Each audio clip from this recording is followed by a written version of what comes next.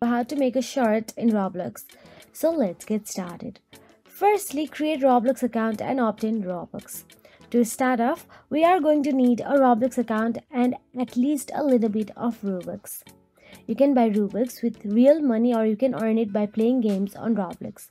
Basically, if you want to buy something on Roblox, you need Robux. So now, kids won't need a ton of Robux to get started here, but they are going to want at least 10 just to upload to servers. More on this bit to come, but it is worth a mention before you get going. First, let's log into a Roblox account and then on the left hand side menu click on Avatar. Avatar is where they will create their own Roblox avatar, but it's also where they are going to finding the create template so that they can make the file they are looking for.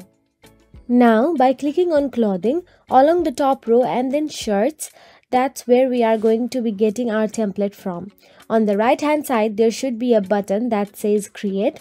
Let's click that button, which is going to bring up the option to create a shirt. Now, before going further, let's talk about the different kinds of shirts. In Roblox, you can choose between two different types. T-shirts can only have an image and as a solid color behind it. Thus, it's rather limited in terms of what kids can actually create. With the standard shirt, though creators can do pretty much whatever they want within terms of design, logo and colors. Thus, the standard shirt is typically more appealing to people who are looking to buy clothing in Roblox.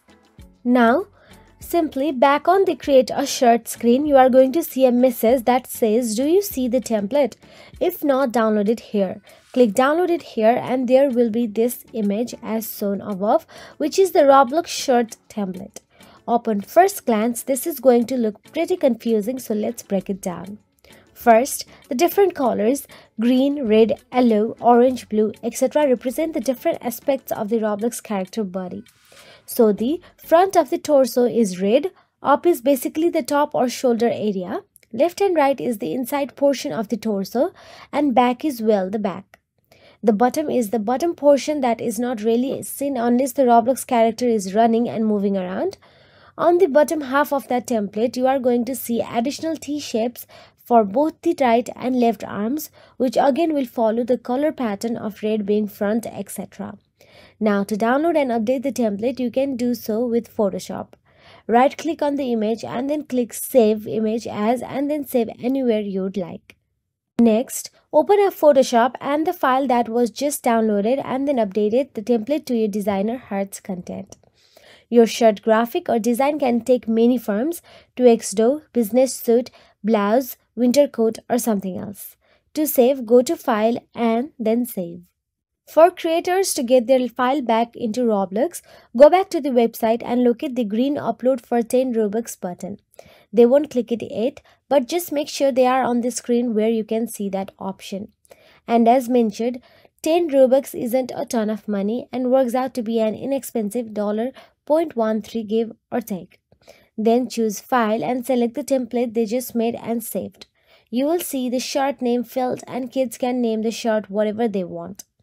When ready, click that upload button and then again to confirm would you like to upload your shirt for 10 Robux.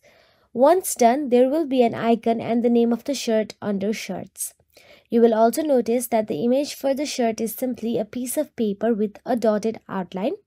This means that the shirt is currently under review by Roblox just to make sure it is appropriate and able to be posted. This might take a couple of hours for approval.